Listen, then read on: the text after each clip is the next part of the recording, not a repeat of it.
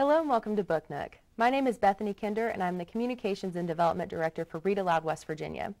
With me today is a very special guest, Miss Jennifer Griffith, and she is the student coordinator for third-year medical students at WVU Physicians of Charleston. She is also our chapter president in Boone County for Read Aloud West Virginia. Welcome, Jennifer. Glad to be here with you today. Thank you so much for coming. So I want to touch base a little bit about what you do professionally. Yes, I am with WVU Physicians of Charleston, third-year medical students that come down from WVU Medical School, and they do their rotations. I'm actually in the internal medicine department, so those students come down and they do their rotation, and I work with them one-on-one and get them through the system, and they travel around to our local hospitals, CMC, General, Memorial, and Women's and Children. So I work closely with those students, and it's a great job. That kind of took me from what I was prior to being a school teacher, and I'm kind of back in that field again. You know, these students are a little older and a little bit more knowledgeable in everything what they've got into, but it's a good job. Wonderful. So tell us a little bit about what your role is with all the spare time that you have as the chapter president of our Boone County Read Aloud chapter. Yes, usually the time with Read Aloud, it's throughout the day, mostly of the evenings.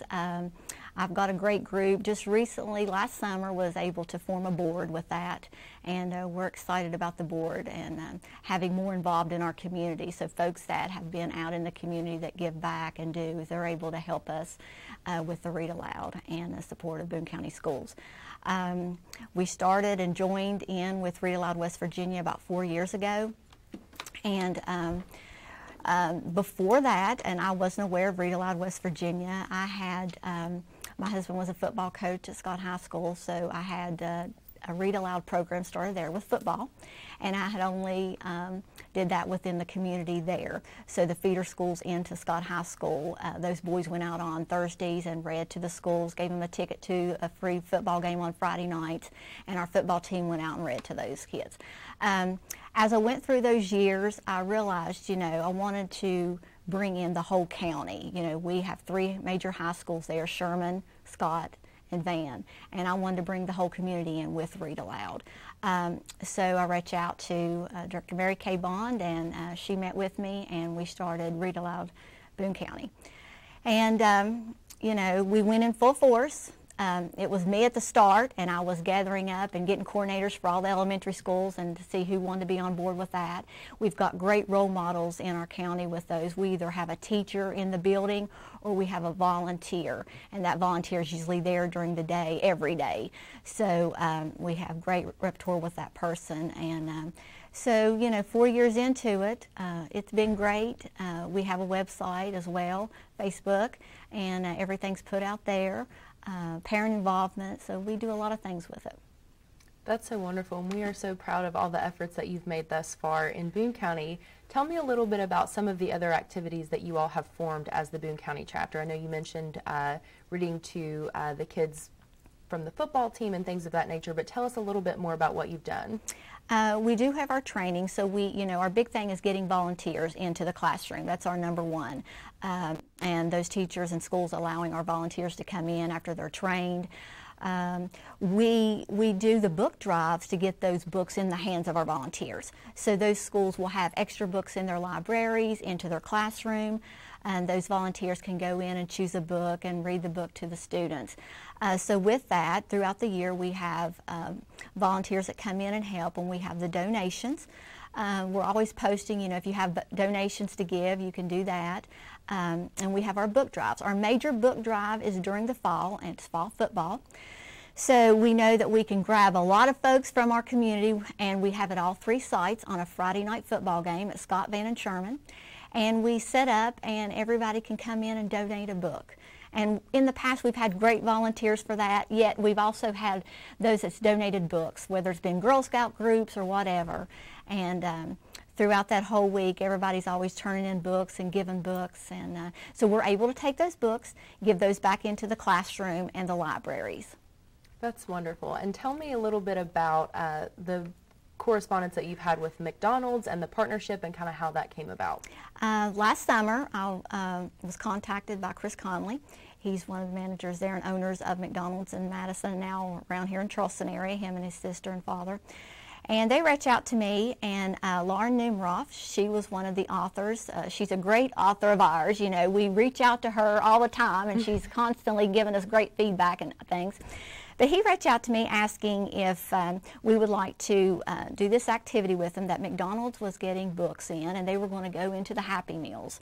And I think he heard it through the phone with my voice. I just went silent, but the excitement on my face, because I'm thinking Happy Meals and books. What a great combo, right?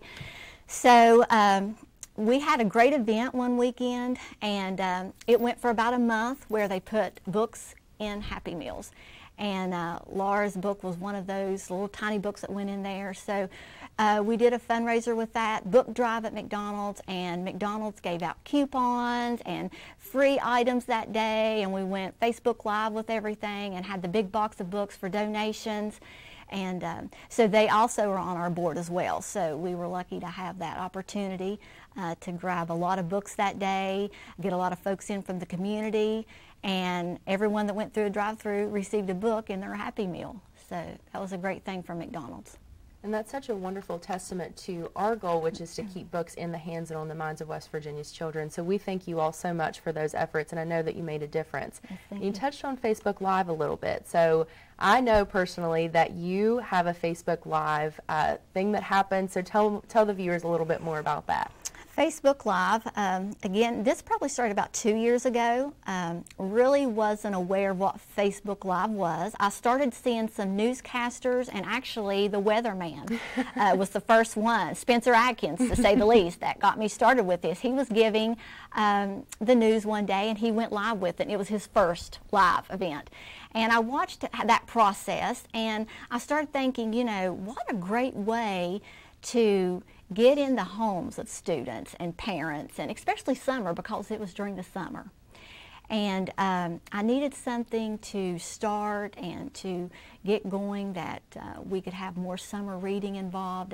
But my main goal too was getting the parents involved.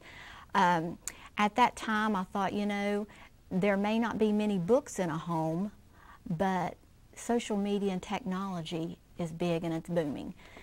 So with that, we started Facebook Live, and we started on Saturday mornings, and read a book and show and tell the book, and everyone would join in, and I would ask the parents, you know, just to jot down their child's name that was watching, and I'd give a shout out to the kids during that time.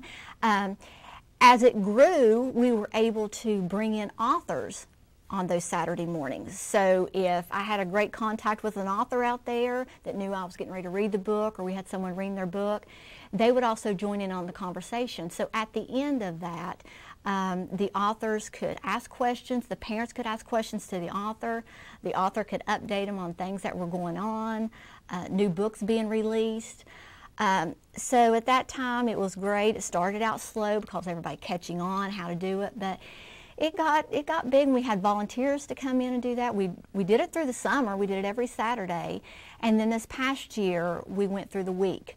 So there was a day during the week that we picked out, and usually we picked around the 7, 8 o'clock time due to, we know kids are in sports and ball and everything, but we was thinking at that point in time everybody's coming in, it's rest time, great time to read a book.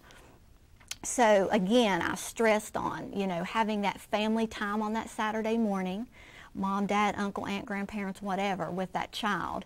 And it was a show and tell book, and they got to see the pages, listen to the read, and then, you know, let them know that that book hopefully was going to be in their school library. They could go check it out. So we really like our Read Aloud Live time we have. That's such a great idea. Now, are you going to be continuing this Facebook Live this summer? We are. We've got some new faces that's going to be shown on there. My face gets old sometimes, so I pull out as many. And having the board member and having the board on there, we're going to have many more faces of that. So you're going to see different types of books being read. We have new authors coming on board with that. So the books that we chose to read and looking at, we reach out to those authors. And I always stress, go out and like their pages and see what they're all about. You can check up on them and see what's being posted. We have a lot of great West Virginia authors that we use. Many of those have came on our show or came onto our Read Aloud Live or came to events that we've had within Boone County. And all that, everything that we do is shown on our page. I stress our Facebook page, just like West Virginia Read Aloud. There's so much stuff on there that you can get. And all the pics that we have throughout the year are posted on there. One big event that we do every year is Read to My Pet Day. And there again, we're getting parents involved. It's one evening in November. It's a busy day because during that day, whether they're at school or home or they come home from school and go to the friend's house or whatever, it's Read to My Pet Day. So everyone's getting ready to come home and read to their pet, and then those pictures get submitted and we post. And those pictures are posted all night up until the next day.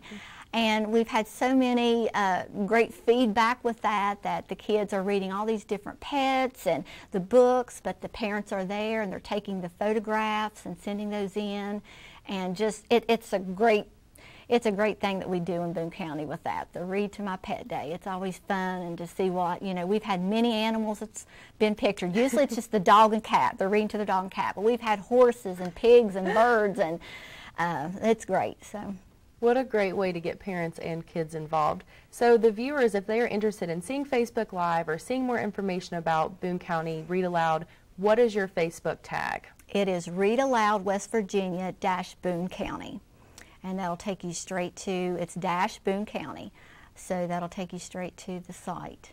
And we've updated some things as of yesterday and today. So some great things that's coming up that we're going to be doing. The month of May, we gave away 11 books for the first 11 days of May. And the parents would call in or they would post their picture or their book that the child has read, and then we did a drawing every evening at 6 o'clock. And on that post daily, took all the kids that had read a book that day and we put it in a jar and we drew a name out, and that child received a free book, so they were able to pick that up. And we're doing one more big event before summer hits and the schools are closed. We have these gigantic books, and kids love gigantic books. So we've got a couple of those that we're going to be giving out, and getting ready for the new year, and all the fundraisers that we do and getting the book drives going. That's always our kickoff to that with the book drives. And our main thing is getting books in the home. So getting books in the school, books in our library, and those books in those book packs that can take home and read all summer. Well, we are just so thankful for all the work that you do in Boone County. But for today, what is the first book that you're going to be reading to those who are watching us? Well, the first book that I'm going to be reading, it's kind of a secret. I don't want to spoil everything right now with it. But, we see a lot of bullying in the classrooms. We've read about it. We've seen about it. We hear about it. It's a sad situation that happens. And, this book, it's about animals. And it's about this specific little animal and all his friends. But it's a storyline that you can see that will help students. And it's a great reader for kindergarten through 3rd grade. You could use it for 4th grade readers, but it's just a great book, great illustration, but easy to understand and maybe put in that child's mind of, maybe what's going on maybe within them. Well, we are so looking forward to hearing you read, but for those that tuned in, thank you so much for tuning into Book Nook this week. And again, find Jennifer and all the Boone County chapter happenings on Facebook, but for now, we'll be ready for you to read. Thank you. Good afternoon. Our first book that we're going to read today is Chester Racoon and the Big Bad Bully by Audrey Penn. Chester Racoon stood in front of his hollow tree looking gloomy. His younger brother Ronnie and his best friend Cassie stood behind him. "We don't want to go to school," Chester told his mother. "We want to stay home with you. Please, may we stay home with you?" "I thought you liked school," said Mrs. Racoon. "We do," said Chester. Then why do you want to stay home with me? Chester lowered his head and shuffled his foot. Uli, ooh, he explained in a quiet, muffled voice. Mrs. Raccoon reached out and tenderly lifted Chester's head with her hand. What did you say? Chester gazed into his mother's loving eyes and gulped. There's a bully at school, and he's horrible, cried Ronnie. He's big and mean. He has giant claws on his hands and feet, wailed Cassie. And thanks, screeched Chester. And fire comes out of his nose. And if you get in his way, he'll step on your face and squash you like a bug. Like a bug? Echoed Ronnie. Oh my, he sounds very scary, said Mrs. Raccoon. Bullies can be very difficult. I'll tell you what, she said, told the frightened cubs. I'll walk you to school and back, and then we can decide what to do about this bully. When the raccoons reached the school tree, Chester tugged on his mother's arm. That's him! That's the bully! He pointed a trembling finger at a badger standing by the pond. Isn't he awful? Isn't he the most scary-looking bully you've ever seen? Oh my, yes, whispered Mrs. Raccoon. But I'm sure we can work things out. Before leaving, she gently fluffed Chester's mask and playfully tweaked Ronnie's nose. Be brave, she told the cubs and gave each of her sons a comforting kiss in their palms.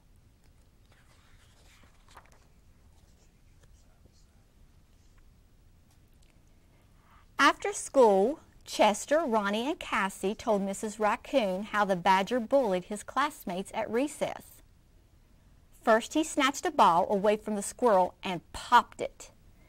Then he climbed atop the jungle gym and squashed the possum's fingers until the possum fell to the ground. Then he spooked a doe, who bumped into the skunk, who got so scared that he sprayed and stunk. Even our teacher couldn't get him to behave. Sometimes animals are bullies because they don't know any other way to be, explained Mrs. Raccoon. But I think there's a way you can change things. Go get your friends and bring them over to our tree. I want to share a story. A few minutes later, a crowd of eager young forest animals stood at the base of Chester's treehouse, and Mrs. Raccoon began her tale. Once, a long time ago, there was a secret forest sprinkled in yellow stones. The stones were round and polished, big and little, and smooth enough to hold. Every animal in the forest collected and treasured them. One day, an animal found a blue stone. It was very exciting, since no animal had ever found a blue stone. But the blue stone was rough and dull, without any polish or shine, and it had sharp, prickly points sticking out of it, making it very hard to hold. Careful not to hurt those paws, the animals carried the stone to the center of the forest and placed it atop a tree stump where everyone could see. Perhaps the stone is blue because it popped out of the ground too soon, suggested a fox. So the animals waited and watched for many days and nights to see if the blue stone would turn yellow. But the stone remained blue, and its outer shell remained sharp and pointy. I believe the stone is blue because that's the color it's meant to be, said a very wise snake. Therefore, we shall travel the blue stone for the color it is. If we want to hold the stone, as we do our yellow stones, we'll have to work together to smooth its outer shell. So first the woodpeckers took turns, chipping out of the stone sharp, prickly points with their beaks. Then the chipmunks rolled the stone with their noses, while other animals shined and buffed the stone with tree bark and fluffy tails. In time, the blue stone was as smooth and shiny as the yellow stones. Mrs. Raccoon smiled down at the young animals, listening to her story. The badger at your school, it's just like that blue stone, she explained to Chester and his schoolmates. He is a badger, and that is the way he is meant to be. But if you work together, I think you can smooth out his bullying ways. The next day at school, when the recess bell rang, all of the little animals went outside together. They huddled close to one another and walked toward the bully in one great big confident pack, with Chester in front holding a ball. At first the bully looked at them with a twinkle in his eye, thinking, "I'll get one of you." But as the pack got nearer and nearer to him without a hint of fear, the badger's expression changed. His eyes widened, his jaw dropped open, his knees grew weak and wobbly. Suddenly it was the bully who was scared. He began to whimper and squeal, and he thought, "They're coming to get me back." But there was nowhere to run. He just stood there with his back up against a tree as his schoolmates drew closer and closer and closer. Finally, Chester was nose to nose with the trembling badger. He narrowed his eyes and looked as serious as his little furry face would allow. Then, without hesitation, he held up the ball, looked straight into the bully's eyes, and asked, "Want to play?" "Huh?" The surprised bully stopped shaking. He looked at his classmates who were laughing and offering friendship. "You want me to play with you?" he squealed with delight. He gently took the ball out of Chester's hands. "Okay," he said to them, "I'll play." So in one short moment, the badger softened and the bully became a friend. The badger didn't need to bully anyone ever again. Chester glanced toward the wooded path and saw his mother watching and smiling. She placed a kiss in her palm and showed it to her son. Chester did the same and then joined in the fun. The end. Chester Racoon and the Big Bad Bully. Our next book we're going to read is Drat, That Fat Cat.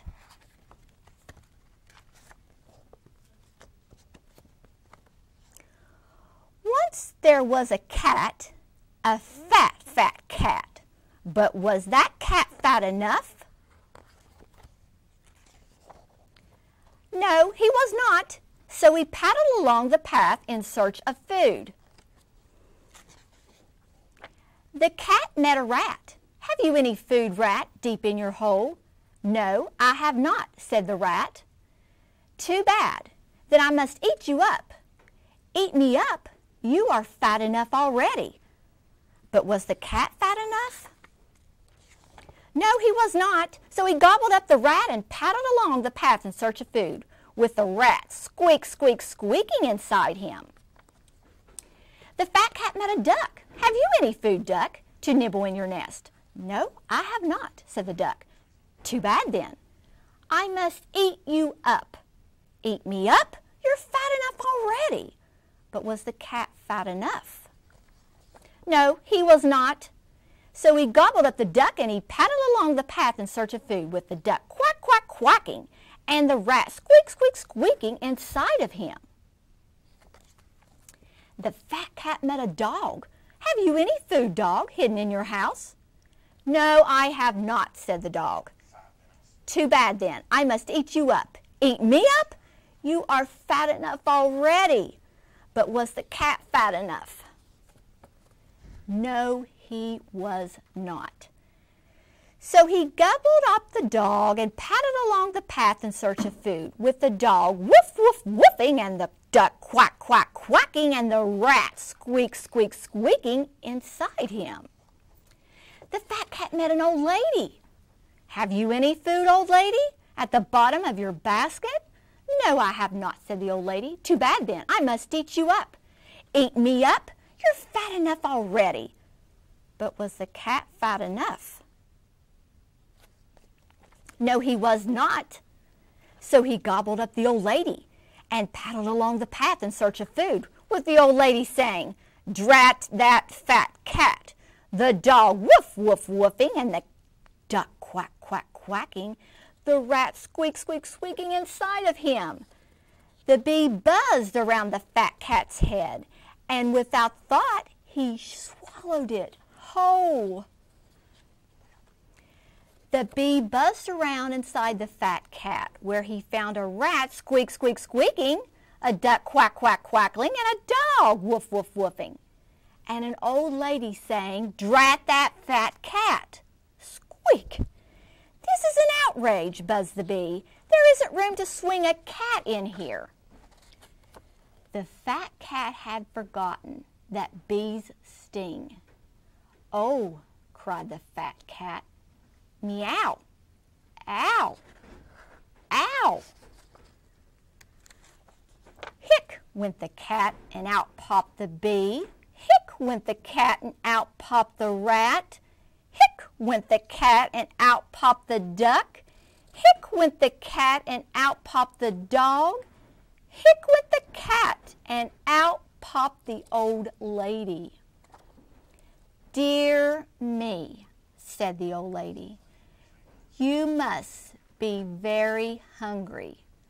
Come home with me, and I'll fatten you up." The cat paddled along the path behind her in search of food, hick, hick, hicking all the way home. So was the cat fat enough?